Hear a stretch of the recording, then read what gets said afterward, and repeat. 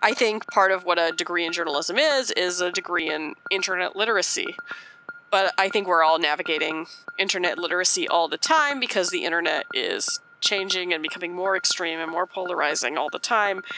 And it's counting on these big emotional reactions. So we really have to stay level-headed and think, is this true before we share stuff?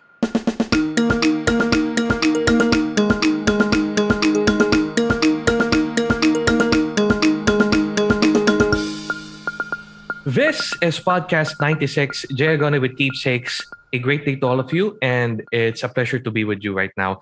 You know, I miss going to conventions so much that on this episode, I specifically got this photo from Cosplay Mania a few years ago on the background.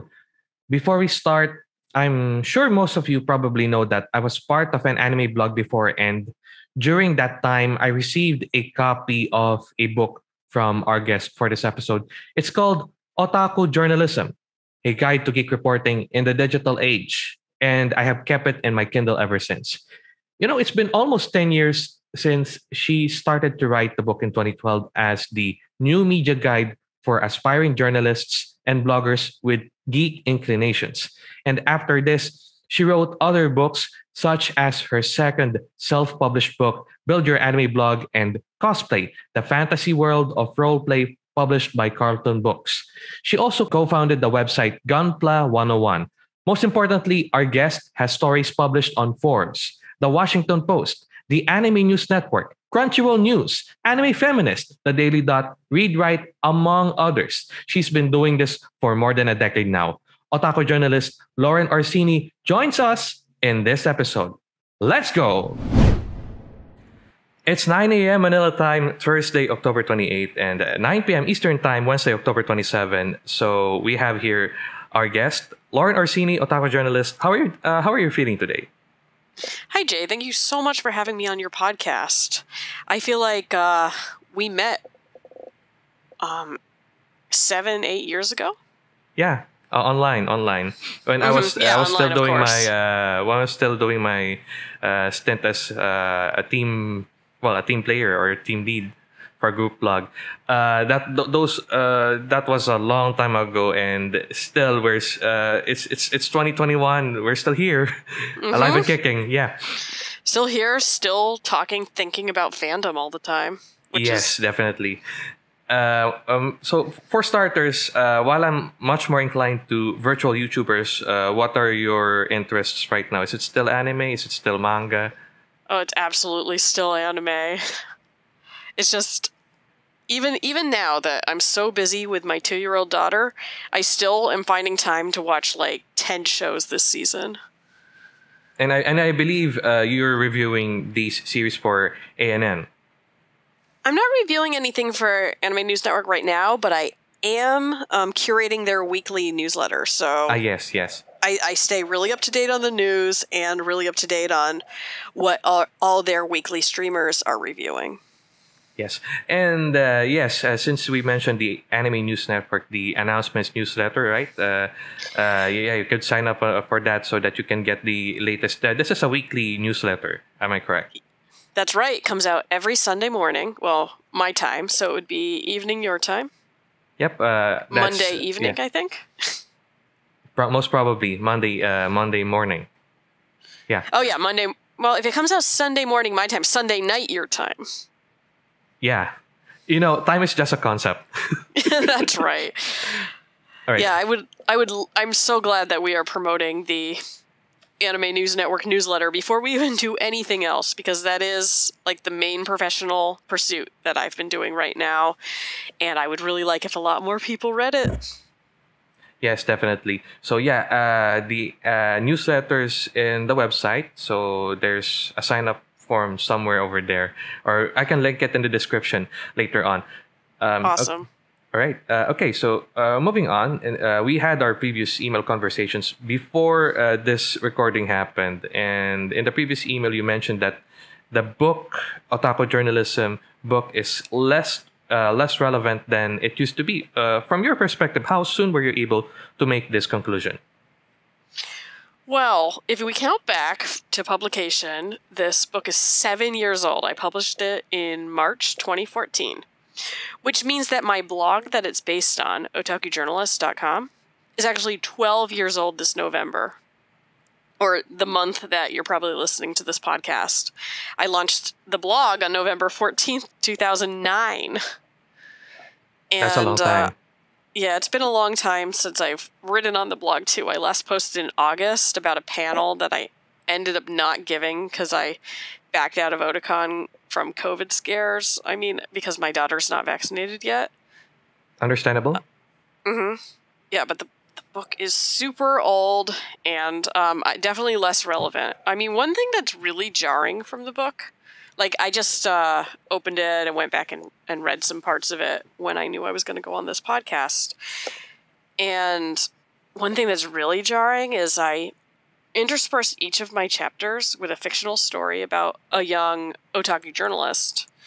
And each of these fictional people is like named after one of my real life friends, and one of them is dead now. She died in 2017, so it's really bittersweet to see her memorialized in the book. I am really glad I included her. It's just I can't believe how long ago all this is. Yes. Well, that actually was surprising to me, given that I've seen enough of my I've seen one of my good friends, also a virtual YouTuber, who eventually passed away from not COVID but from cancer. Oh, I'm sorry. Yeah, that does happen. The longer we stay in this fandom, we say goodbye to people for all kinds of reasons. I mean, yes. A lot of people leave like after starting a family, they have less time. I'm clearly not one of those people. We've also seen people pass away. But also, that's not the only reason I can tell that this book, Otaku Journalism, is super old. Oh, and I just want to say to everyone who is listening to this that you can download this book for free from Amazon Kindle. I made it. Amazon does not want me to give away stuff for free, so they only let me do a 5-day free promotion. But I set it to be a free promotion from the day of the publication of this podcast for the following 5 days. And if you miss it by a little, you can just email me and I will send you a .mobi or a .epub. Because whatever, this book is 7 years old. If you want to read it, I'm grateful. Okay, so let's. Yeah. Now that I've like promoted it, I am going to talk about like some of its shortcomings. Like you asked like how can I make the conclusion that this is less relevant than it used to be? Yes. Well, I mean, first of all, the examples I'm giving of my fandom reporting are all super old. Like they're mostly from the Daily Dot, which is where I was actually working when I started writing the book. One article I shared is about the brand new Homestuck fandom. And for that article, I interviewed just some guy named Toby Fox, who I just said, oh yeah, he's a college student. He really likes Homestuck. And as you know, Toby Fox went on to create the game Undertale. But I just ran into him at a con and interviewed him as a regular guy. How time flies. Yeah, I know. Things change. And okay, so just going through the first chapter, I mean, there's a few outdated pieces of advice I see right away. Like checking Tumblr for leads, checking the hashtag anime on the anime hashtag on Twitter, which is a cesspool, checking the Crunchyroll forums, which used to be like very good and pure, but now are also a cesspool, checking your RSS feed. Nobody has one of those anymore. And then I said, like, you could reach out to people by commenting on their blogs. I mean, we barely read blogs anymore. True. There's still good advice in the book. Like, it's good to be professional to an extent on Twitter. Like, I still get opportunities through Twitter. That article I wrote for the Washington Post this summer, I found out about that opportunity through Twitter. So, in that sense, so yeah, especially on Tumblr and the RSS, Google Chrome eventually phased out the RSS up to the The point that Google all Reader, the yeah, I still miss Google it. Reader, the old readers and yes, yeah, in Google Chrome, in most browsers, Google Chrome doesn't support RSS unless you put it on a web reader.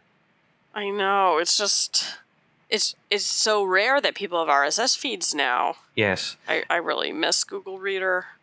same here. It changed everything. True. From that alone, you can read a ton of information from by just adding the RSS feed. Anime News Network, I believe, still has on the Google Reader, and eventually they phase it out, and then they phased out everything, and now they're getting it back through the follow tab. Or the follow function. I believe it's coming soon on Google Chrome, or maybe it's in. It's just that I don't see it because I'm using Microsoft Edge. No, I'm using Chrome. I should check that out. Like, if you would go to even my site, otakujournalist.com/RSS, I mean, it's all set up to go into an RSS reader. I just don't know anyone who looks at RSS feeds anymore. Yeah. Mm-hmm. Yeah, that's one of the ways the internet is so different from in 2014 when I wrote this book. But, like, I mean, a majorly outdated section of the book is chapter 4, which is called Navigating Ethics and Bias. It features a fictional story about a video game reporter. And keep in mind, this is before Gamergate. Yes. I had no idea how politicized it was going to become to write about games. Like, I wrote at Kotaku, and as a woman, it wasn't weird. I imagine if I had done that in 2016, I would have faced a much more hostile environment. It's like the internet's always been political, but in 2016, I think, is the breaking point where we had to all just face how extreme the internet has become. It could affect things like the elections of democracies. Yes. And then huge tech companies like Facebook basically control where we spend our attention online. And they use these big, stupid algorithms to do it. Like, have you looked through the Facebook papers? I'm not yet. I haven't looked at the Facebook papers, but those. Maybe I'll take a look at that because in the Philippines, Facebook offered free access to mobile users. I think, and I still believe that it affected the 2016 Philippine elections big time. I believe it. I think that Facebook has affected elections all over the world, and it's just the Facebook papers have shown us like just how dumb their algorithm is. Like, the algorithm was weighing emojis as the most important way to gauge engagement, and they would weigh an angry face reaction emoji as 5 points, while a like would be 1 point, meaning that the result was that absolutely insane, infuriating stuff was just splashed all over everyone's news feeds at the slightest provocation. They realized that keeping people angry was the best way to keep people on the site, so we saw more and more angering, extreme stuff, which had real-life consequences. Which reminds me that this before Facebook, we talk about news reporting. Television news always gets the headlines, the sad headlines, the someone died or someone died in an accident or something political happened. Something like that that triggers emotions, anger, suspense, thrill. Yes, it does keep eyeballs glued on the TV set. So I think that makes much more sense right now. Then thank you for letting me know about the basic that's just a part of the Facebook papers, right? Yeah, that's just one tiny part. I mean, there's all kinds of dumb stuff in there. And it's just, my book was written before I even considered navigating journalism online in this kind of environment. So it's really interesting to see how the internet accelerated from just a tiny small bite-sized piece of fandom all the way up to a polarized environment. It's a polarizing environment indeed. Yeah, like fans have always been having fights online. Like we're always like subs versus dubs, for example, in the anime community. But it never got like so intense until recently. Like what I'm thinking about like right now is like K-pop stans on Ah, Twitter. yes. They can take over an entire hashtag.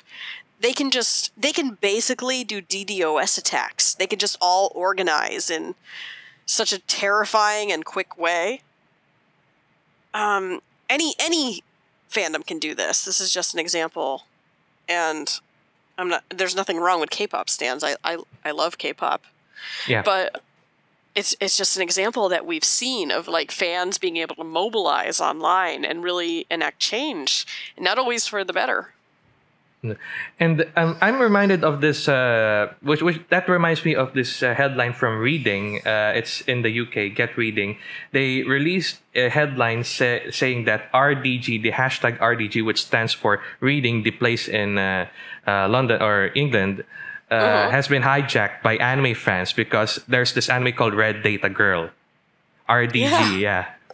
And yeah, so that was fascinating at most, because anyone can use the hashtag, and then suddenly the official anime account steps in, uses the RDG hashtag, and all of a sudden your headline now in the UK tabloid, in a local tabloid in the UK. So yeah. It was crazy how earlier this year, when Attack on Titan was airing, like Attack on Titan would be a trending hashtag every week. And then MAPPA, of course, the studio itself, who's doing the 4th season. There's it's really polarized at this point. There are I've seen fans going against MAPPA. I've seen fans supporting MAPPA. So it's not just about the anime series anymore. It's about the studios, the voice cast. You know, there's those kinds of things, especially when this year. I hate to mention this, but if you're alerted with about Lisa, the singer. Mm-hmm. Yeah, and oh yes, her whole scandal with her husband. Yeah, that was scandal with the husband. Yeah, so, for anyone who's listening and doesn't know about it, basically, her husband cheated with a young woman who worked for him, I think, and then Lisa took off time. The husband took off time. He was involved in the Free movie as like the voice of Makoto, and also part of a band. So it delayed the entire movie. It just created like a huge ripple effect. Yes, that meme with the small domino and eventually falling down is the big domino. Yeah, yes. Yeah. Yeah, like one guy cheats on his wife, and like a bunch of anime is delayed. It's just the day that I realized that that movie will be delayed, and the career will be stalled, and the guy has to take some time off. So yeah, the things that I don't really focus on because I'm stuck with VTubers, and now here we are. So moving. Yeah, even though I think of myself as mostly a stay-at-home mom lately, because I haven't really put my daughter in daycare because I was scared for COVID, but, you know, I'm going to put her in daycare next year. It's just the only way I'm really keeping up to date on all the news is through Anime News Network and putting together announcements, the newsletter. I'm plugging that again. Okay. And also Twitter, right? Oh, yeah, I'm always on Twitter at Lauren in Space. Yep. Always on Twitter. So moving on, given that the book is close to a decade old, there must be a lot of feedback on it, and I'd like to hear some feedbacks from your readers. Well, I'll mention as well my feedback, perhaps. So yeah, can you tell us the feedback that you remember the most? I mean, there's not as much feedback on the book as you would expect. I'm actually not sure how many people have read it. Like, I could figure out how many people downloaded it. But I don't want to spend this time doing that. Let's say more than 100 people. So there's not that much feedback. Like, students who read it sometimes email me with like thanks, but more often they email me with follow-up questions on their specific situations or their ideal reporting topics. Like, it's like, I want to become this kind of reporter. What kind of advice do you have for me specifically? Or, like we've said, this is kind of an outdated book now, you know, happening before Gamergate, before the Facebookization of the internet, I'm going to say. So people ask me questions and ask for advice, and then I like to try to answer it on the blog. I have not written on the blog lately, though. Mm-hmm. Mm-hmm. So yeah, maybe in the next few months or so, maybe we can.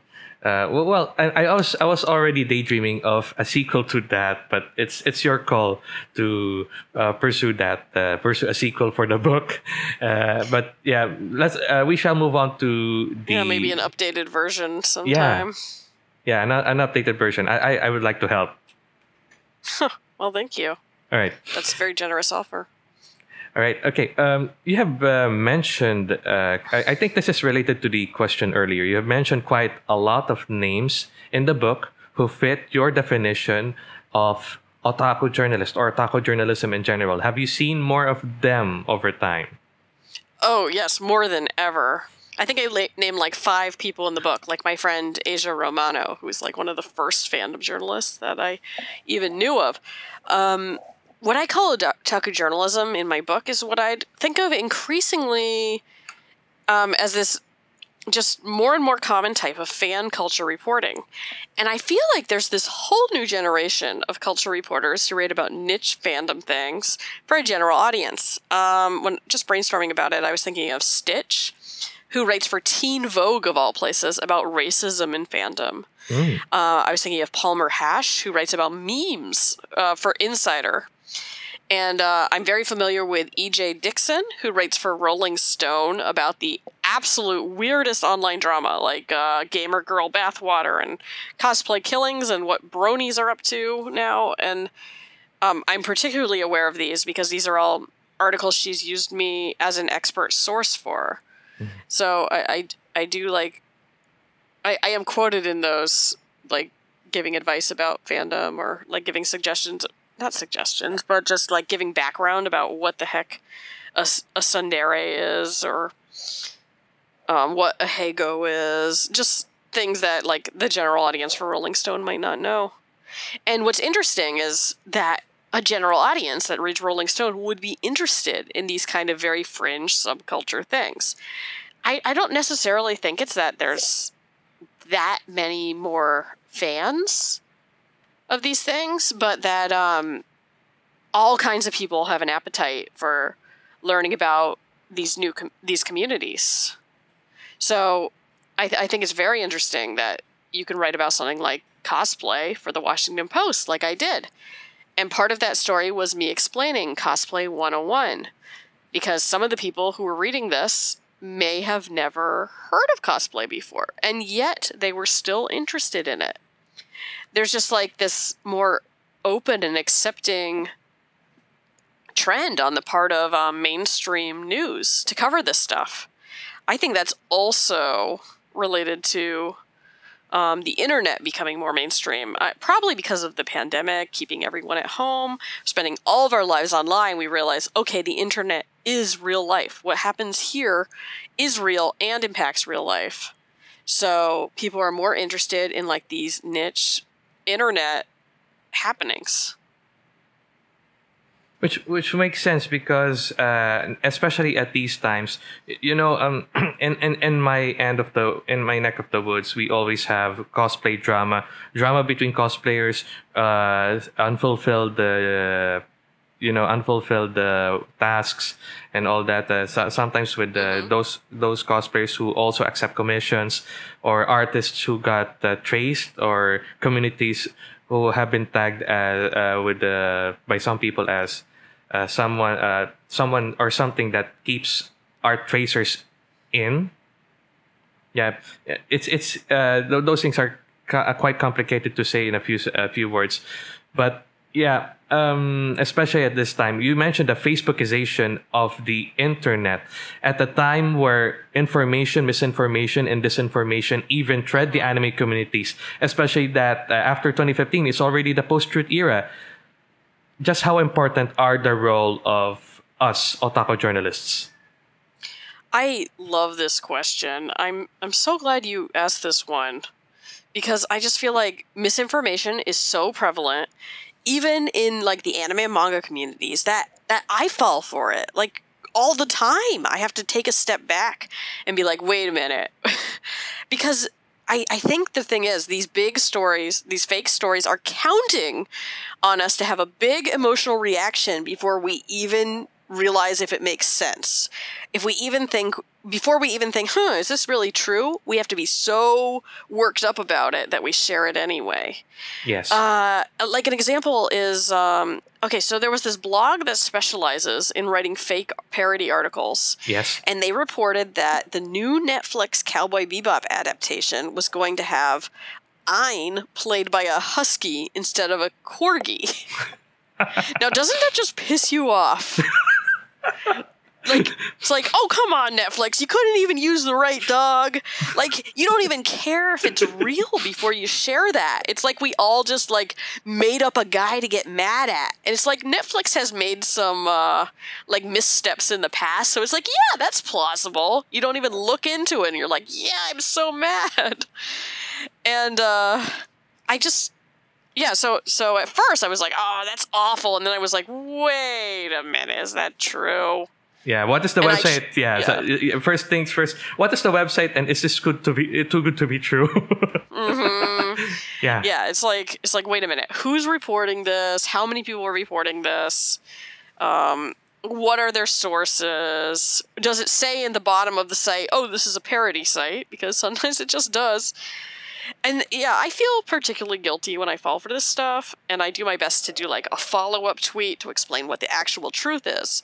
Because I think that's my job as somebody who practices journalism, who went to grad school for journalism and knows better.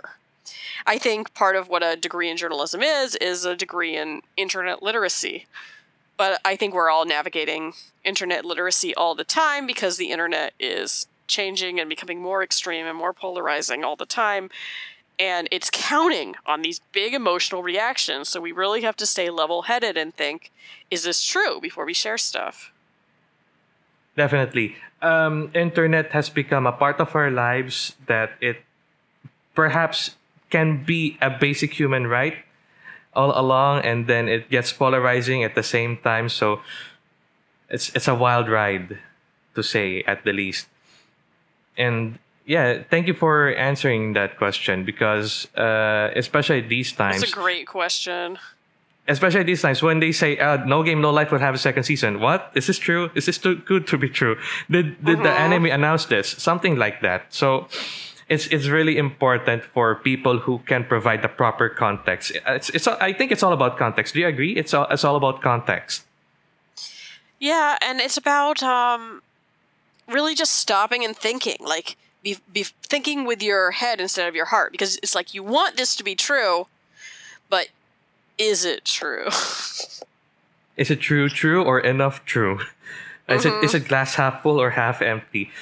Those kinds of things. Is it true, or do I just want it to be true? Especially that. Or do we have it? Yeah, I think that goes well with some people that I know in the community. Although they do not write, but they still have these, for a lack of a better word, delusions of grandeur, to think about stuff like we have in the television broadcast scene here in the Philippines. We think about anime. What if this TV network will air anime, and all of a sudden, I think there's this one TV station. If you're familiar with ABS-CBN, it's disenfranchised as a network, but they got the block timer to tag. They bought block time for another channel. And that they I think they're starting to air anime gradually, the usual ones that they have in the archive though. And there's another major network. It's called TV5 here, different from the TV5 in France. They started airing My Hero Academia in Filipino dubbing. So yeah, those are two interesting developments. Although most of the time in the Philippines, when you talk about anime news, there's rare chances, except if there's a movie that's available in the Philippines, or we have our own set of distributors here, and we're lucky to have our own set of distributors here. You guys there have Funimation all along, or G Kids, yeah, I'm very grateful. You know, you should write about this for Anime News Network, and then maybe I'll feature it in the newsletter. It's just like recently we had somebody from from Brazil write about like the anime fandom scene in Brazil. Wouldn't it be cool to have one on the anime fandom scene in the Philippines? Because Anime News Network readers, well, Anime News Network is based in Canada, so it would be interesting to them. Okay, maybe I'll pitch that. I'll pitch that one. Yeah, do it right away. Do it. Let this podcast be the record that you be a record that you said you would do it. Thank you. So since we're talking about that, following from the previous question, let's talk about this one. Gatekeeping is present in all communities. When, for example, again, the No Game No Life fandom, I'd like to put that as an example because I sometimes get fooled that there will be a season 2 of that. I love the series, and I really love it. They already had a movie, they already had an anime, they're still continuing the manga. I believe they'll have an announcement soon, but season 2, that's not yet in the radar yet. It's still being discussed among the fans. So another example will be the Attack on Titan fandom. When say culture reporters talk about Attack on Titan from their perspective, or more importantly, game reporters, especially with Gamergate, there's gatekeeping. Gatekeeping is present in all communities. So I suppose its goal is to ward off any outsiders who may pose as risks in the fandom. Another example that I have is that the VTubers from HoloLive will be allowed to stream, say, Final Fantasy, the online game, not the actual console game, but the online game. And I've seen already some people on Twitter trying to gatekeep this stuff and are concerned that once the stream starts and they play on stream, that people will get interested in Final Fantasy. On the downside, there will be more people crowding in the game, so that could be a risk to them, and so they decide to gatekeep on that. That's how I see it. From your perspective, does this help us Otaku journalists to cover the situation? Gatekeeping? I mean, usually I'd say gatekeeping is not great. It's something we want to keep out of our communities, but I think you also hit the nail on the head about why it can happen sometimes. I mean, because maybe people have been burned by misinformation, and they think, oh, we're keeping you out of the community because we don't think you really know what's what. Like, I recently saw an example of gatekeeping, which was, because of the supply chain, it's been really hard to get Gunpla lately. The plastic models. Yes. Based on the Gundam anime. So there are some manufacturers that are only selling to people who can correctly pronounce the names of the kit. The Gundam Hai Nu looks like the letter V in English. So some people who aren't familiar with Gundam might be calling it the High V. And they're like, okay, if that's how you pronounce it, we're not going to sell it to you. Which I just think is very funny, but it's a type of gatekeeping that has come out of necessity just to try to make sure that it's fans who get access to these kits rather than people who they see as outsiders. But of course, there's going to be some fans who, like, I don't know, maybe they haven't watched Char's Counterattack yet, so they didn't know how to pronounce it. I mean, they're going to get left out. Yes, and I think the purpose here is for to get rid of scalpers who are selling it at a higher price and raking off other people's money. Yes, but that's another perspective. Basically, like, I can see why gatekeeping happens, but I don't see it as something that helps or hurts journalists. I see it as a problem that journalists should try to work to resolve. Like, if people are gatekeeping because they want to keep misinformation out of the community, that's something that journalists can help with by continuing to reinforce what the truth is, to back it up with facts, to do some reporting and be able to prove or disprove an allegation. Yes, definitely. So I think what I remember most about facts, when you say the word facts, is Ben Shapiro saying facts don't care about your feelings. Mm-hmm. Yeah. So, regardless of political inclinations, I think that resonates to me the most. So, proper context is really a key to me. So, I always I oftentimes mention context, especially on Twitter. I tweet and all that, and as I write also for Anime Corner. About VTubers and stuff. We have an upcoming update from a VTuber agency in Malaysia coming up on the site as well as of this recording. So yeah, context is key, and yeah, gatekeeping to me is. It's a necessity for us to explore or delve the word, because if we dive in straight and sometimes we report things differently the way it's not supposed to be as perceived by the gatekeepers, the fandom. So they do gatekeep on that stuff. It's I think it's a matter of trust. I think it's a matter of immersion. Like, I believe you've immersed yourself in a maid cafe before, right? One moment.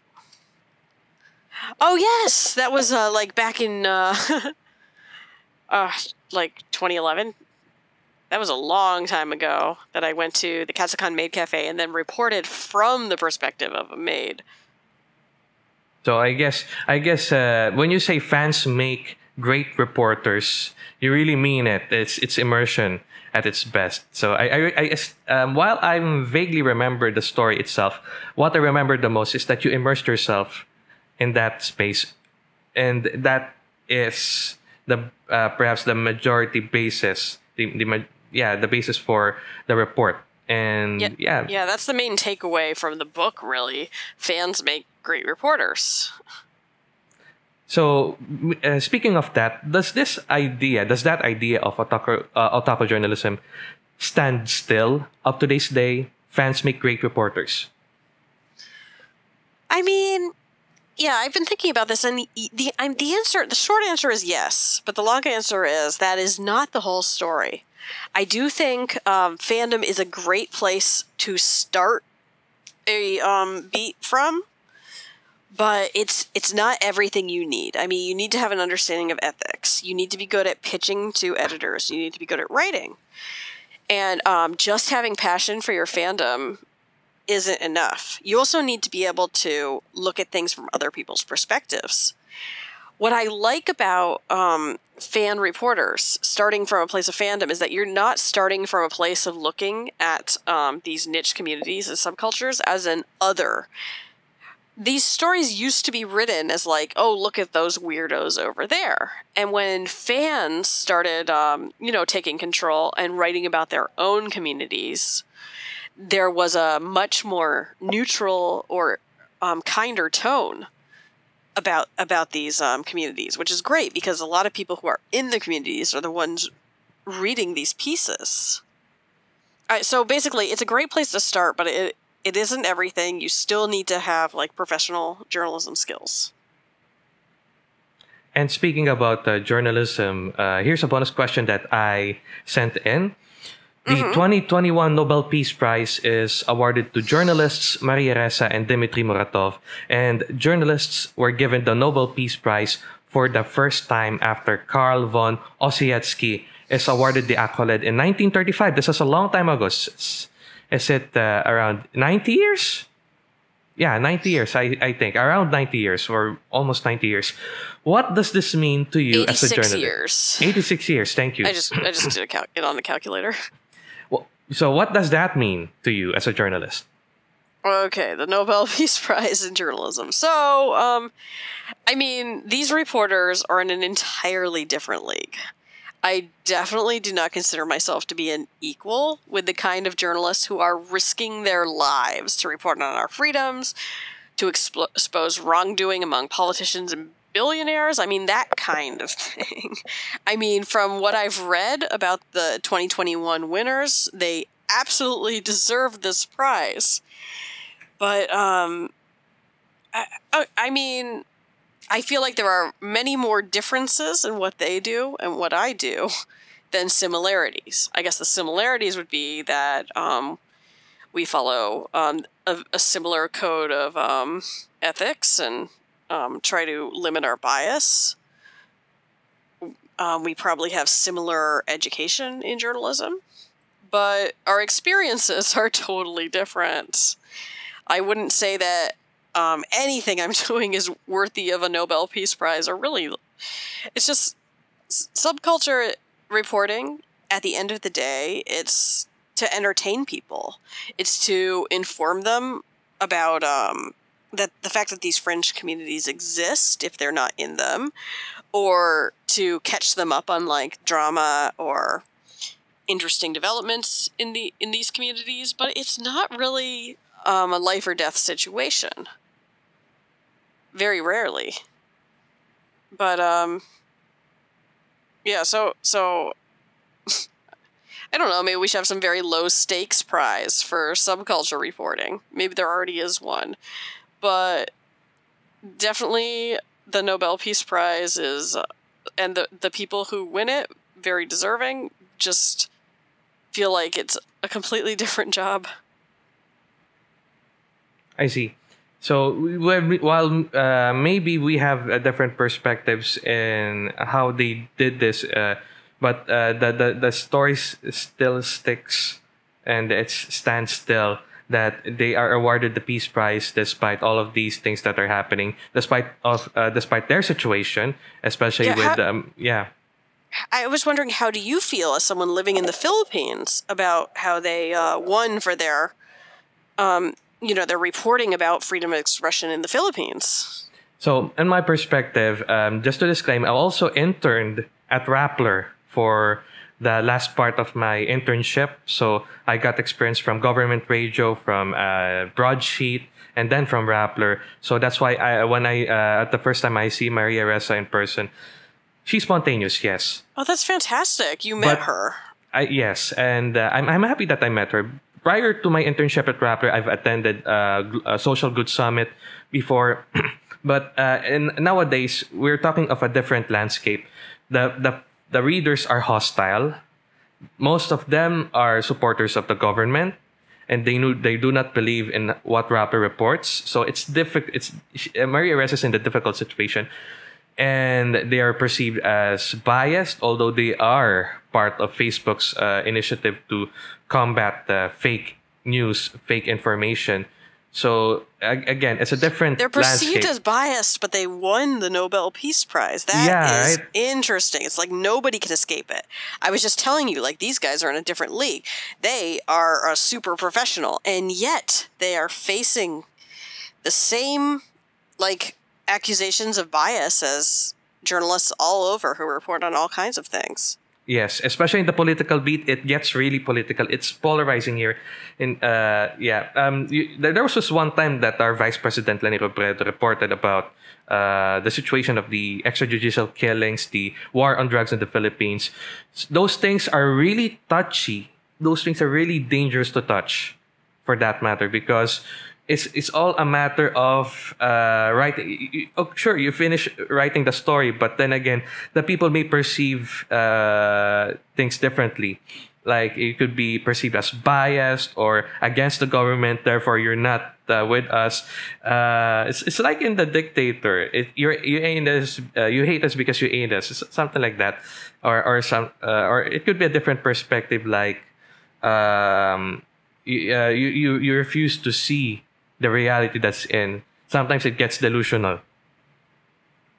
But not all Filipinos are like that. So thankfully, we still have a community. Anyone is. Yes. Not all of any group is like that. Yes, thankfully we still have open-minded people who are weighing in, still weighing in. It still takes time to weigh in on the matters that our reporters are writing about the stuff that's going on, especially especially this time. Facebook's platform supports sponsored ads containing phishing. Mm-hmm. So we while we have Facebook accounts, we tend to hate on Facebook as a platform, especially that I believe there's this news that Mark Zuckerberg is going to name his platform differently. Like, we have Facebook the app, Facebook the company, and then Facebook the company will most probably be renamed to something different. because you can't distinguish Facebook the app from Facebook the company. So one tweet I posted earlier was like, just call it Zuck. Mm-hmm.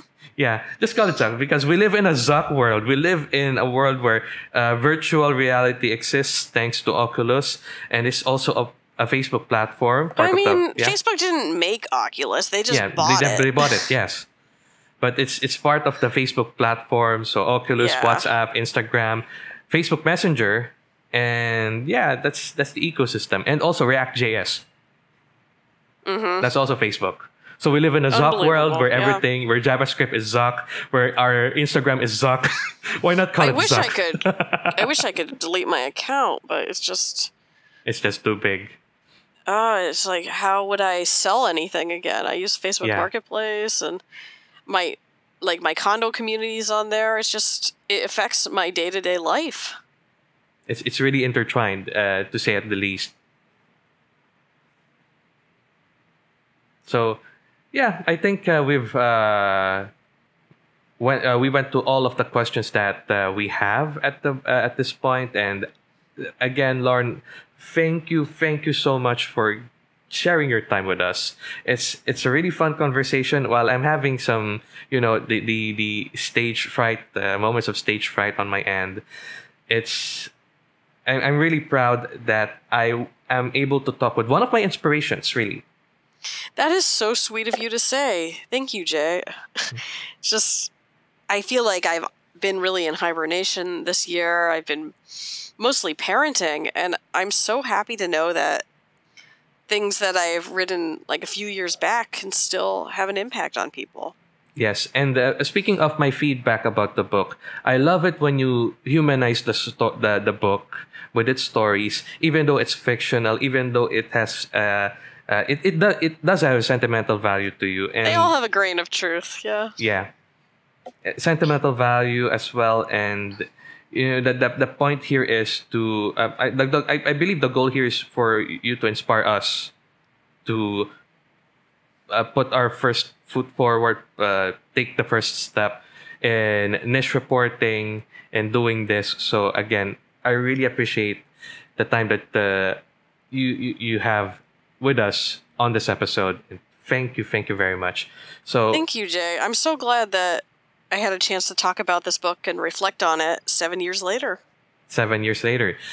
So speaking of, we'll go back to the book. You mentioned you have a 5-day promotion on Amazon at this point. So by this time, most of the viewers and listeners will be able to listen to this or watch this on YouTube by the 5th of November. And by that time, you should go check Amazon right now and see the free promotion of Otaku Journalism, the book. That's Otaku Journalism, A Guide to Geek Reporting in the Digital Age by Lauren Orsini. And That's right. you can also check out her other books, like Build Your Anime Blog, the cosplay book for cartoon books. Yep. And the Raspberry Pi book, but that one doesn't really fit my brand. Yeah, but thank you so much once again, Jay, and I hope, even though this book is old, I hope people still get some enjoyment out of it. It was really a labor of love. Really appreciate that. Do you have, where can we find you, by the way? Most of the time you can find me on Twitter, @LaurenInSpace. And, you can also sign up for the Anime News Network newsletter. I curate that every week. All right. So on my end, you can find this episode and other past episodes on youtube.com/jagonoy, anchor.fm/keepsakes, and I also write occasionally on the blog, jagonoy.xyz. That is it for us. And again, with Lauren Orsini, our guest. Really appreciate it. My name is Agonoy, and this has been Keepsakes, the podcast. See you next episode.